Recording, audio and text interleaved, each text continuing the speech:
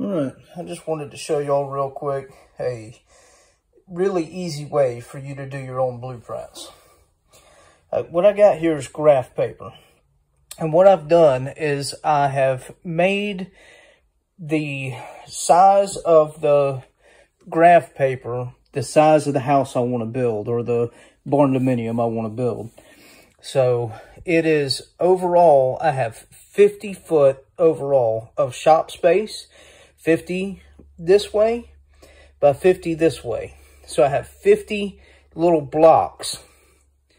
Each little square is 1 square foot, so that this will be an actual exact copy of how the house is to be built. So, for instance, I cut these little pieces of paper out, and on the back side, I just doubled over some regular Scotch tape so I can stick them and move them around wherever I want to. This one I haven't taped yet. These are taped on. So, but anyway, so that's what I'm doing. And for instance, I cut this out. Now, a car is only approximately 8 foot wide by approximately 16 foot long. But I have cut these out 10 foot by, well, 10 squares by 18 blocks. So, 18 squares. So, this will actually take up a little bit more room than a car, but you obviously want room around your car. So that's why I did that.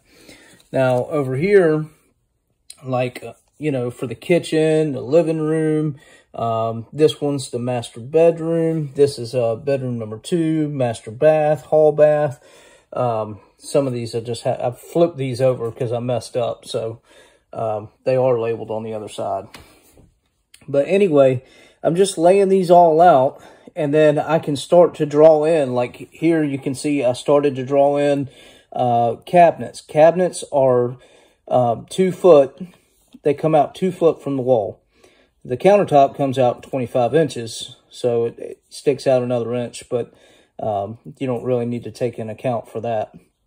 Here, what I've done is I've put in a large corner pantry, and then just stop the cabinets here. But anyway, that's where I, you know, started drawing stuff in. Before I messed up over here, I had drawn in all the closets, drawn the bathroom in, the toilets. I mean, I'd drawn everything in. But I decided I didn't like the layout. And I'm still working on it. I still don't like it. I'm still going to move things around. But I just wanted to show y'all a really quick and easy way to do your own blueprints. Obviously, this is not the structural, not even architectural, really. It's just the layout of your house. Now, I can teach y'all how to do that as well, but this is most important because you can't figure out your electrical, your plumbing, even really the exterior of the building or anything until you know what you want. I knew what size I wanted my house, so I'm just making everything fit that. But you got to know everything you want to put in there and what size it is to make sure you can fit it in there and lay it out the way you want to. So this is a super easy way to just cut out, say you want your master bedroom to be 13 foot by 13 foot. Then you just cut out a sheet of graph paper, 13 squares by 13 squares, and you lay it down in your, you know, whatever size house layout you got, lay it out inside there. Now, one thing you want to make sure is, you see how I've got this double line? Well, the way I'm going to build it, it's actually not going to be quite 1 foot thick walls. It'd be probably more like 8 to 10 inches. But I went 50 by 50, right? But then I come in 1 foot. So I lost a foot all the way around. And you will too. So if you say, oh, I'm going to build my house 50 by 50, well, you need to take into account the thickness of the walls. And then also, when you go, like, let's say you have a wall in between your living room and your bathroom. Well, typically that's going to take up about 4.5 inches. So you need to take that into account. you have 3.5 inches for your 2x4, and then you have sheetrock of 1/2 inch on each side. So typically it's going to be 4.5 inches that wall is going to take up. You need to make sure you account for that. But this is where we're at now. I'll keep it updated and show you as we go along, and I'll start doing some architectural drawings and stuff as well. Now, as y'all can tell from this, I'm no artist. So all I can do is use graph paper and, you know, kind of throw my ideas on there. And then, you know, once you get what you want put together, you can take it to somebody that can make it look good and turn it into an actual set of blueprints. But that way you get exactly what you want. Now, you may take it there and find out that there's things you can't do. I have a construction background, so I know what I can and can't do.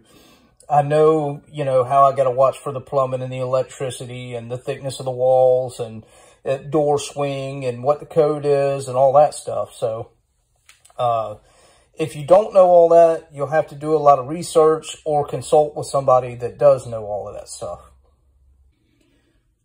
Okay, with all that being said, my actual shop area, you can see how it's got a solid line going down through here. So that means there's a wall in between the two. And by code, there has to be, and it has to go all the way up. And it's got to be a fire-rated wall, basically. So anyway, my shop area is 50 by 50. I need a lot more shop than I do house. My house area, I've just done 30 by 50. The reason for that is I would have went even smaller, but you have square footage requirements and they're different everywhere. So it just depends on where you are, and even your subdivision might have a square footage requirement. So not only by county, but also by subdivision, you have to know what the square footage requirements are. Normally, in a very lax area, you can get away with 800 square feet, at least down here in the South anyway. But, and I'm sure actually even less probably up north, because they tend to build much smaller up north.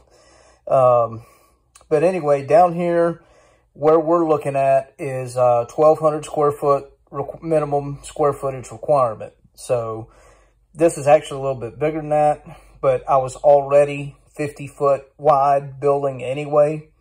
So I just figured I'd go 30 and I'll be 300 square foot over, but I've got a use for it. So I'm just going to take part of what I was going to put in my shop, put it in the house, and then that helps me get over my minimum square footage requirement, and it still gives me extra shop space. So it actually worked out for the best.